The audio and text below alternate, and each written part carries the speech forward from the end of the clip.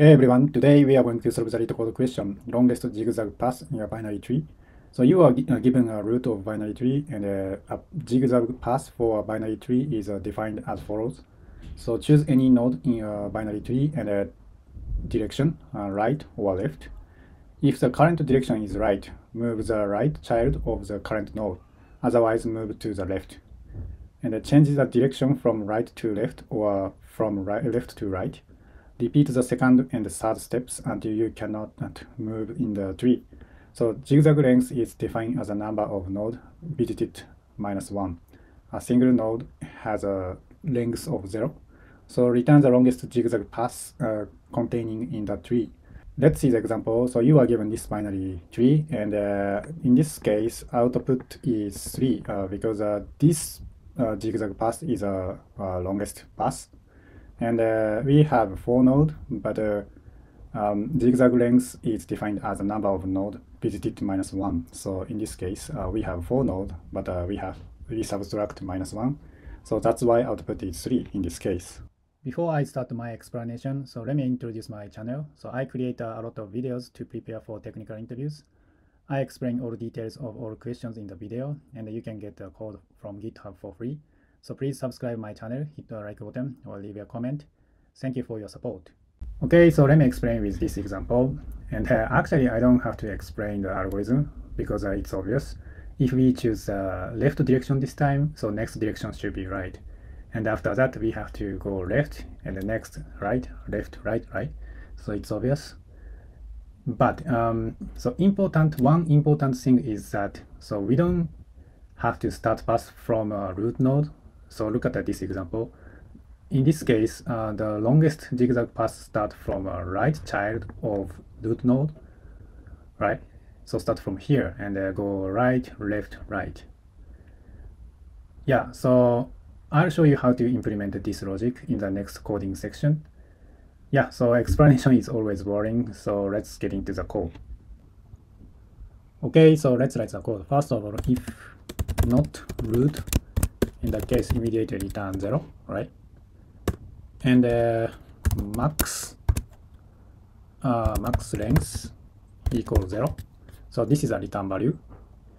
And I use like a depth first search, and so call depth first search, and passing the root node, and direction. In this case, just so I pass like a boolean, like a true false. So if this boolean is true, we go left, and false, we go right. And we have to count the current length, so passing the 0 first, and then after that return max length.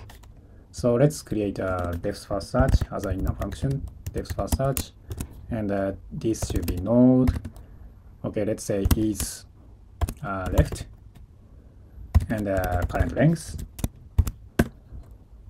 And first of all, so non-local, so this is a Python way. So if we access max length from the depth first search, we need to write a non-local length so that we can access the max length from the depth first search. And then after that, if not node, node is null, in the case just return. And if not the case, check the max length. So max length equal max, and the current max versus current length.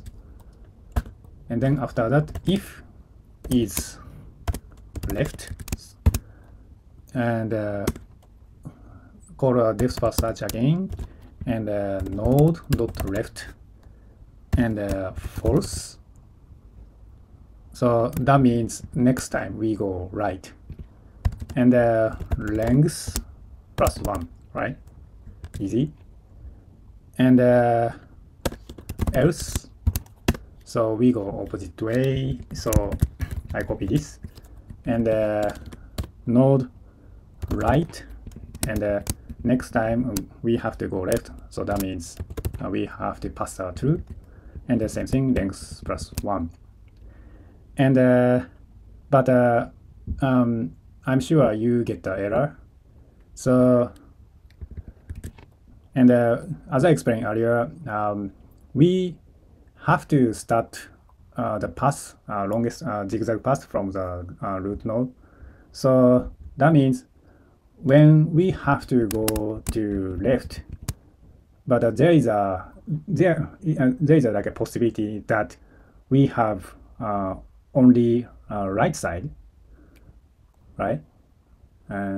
So that's why even if we have to go to left, we check the right side also. So we should add one more depth first search and node dot right. And if we go right, so next time we have to go left. So that's why we pass the true. But this time we have to go to left, but there is only right path. In that case, that node is like a new start node. So that's why I always start from 1. And then we do the same thing when we go right side.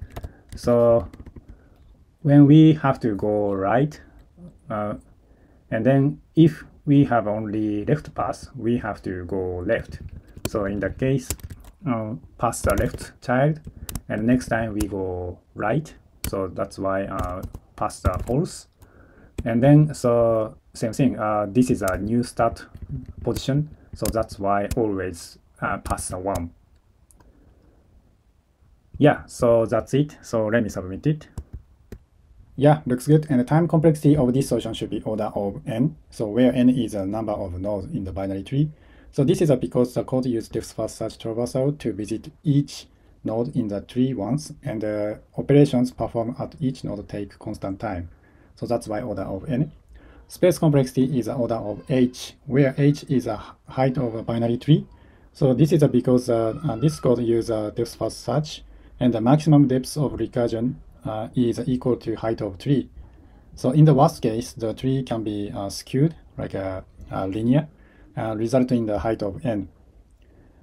But in the best case, like a balanced tree, the height would be like a log n. So resulting in the space complexity is the order of log n.